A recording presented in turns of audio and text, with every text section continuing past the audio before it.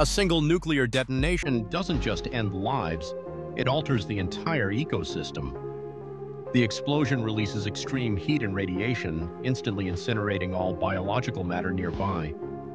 But the long-term effects are even more devastating. Ionizing radiation mutates DNA in plants, animals, and microbes. Many species become infertile or develop cancers. Soil and water absorb radioactive isotopes like cesium-137 and strontium-90, contaminating food chains for decades. Forests turn into dead zones where nothing grows. Insects vanish, birds stop nesting. Even low radiation exposure can collapse entire ecosystems, quietly, irreversibly.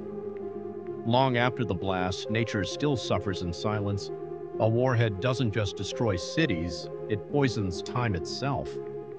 If you value real science, share this. Subscribe for truth-based content. You can support this work via PayPal, link on the channel page.